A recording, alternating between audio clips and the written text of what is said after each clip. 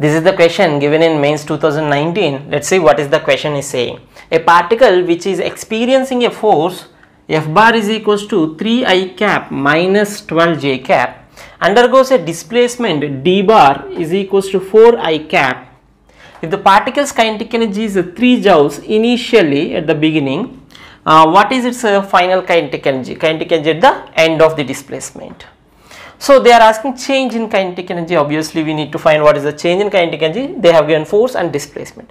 When you have force and displacement, immediately you have a formula F bar dot displacement bar is nothing but work done.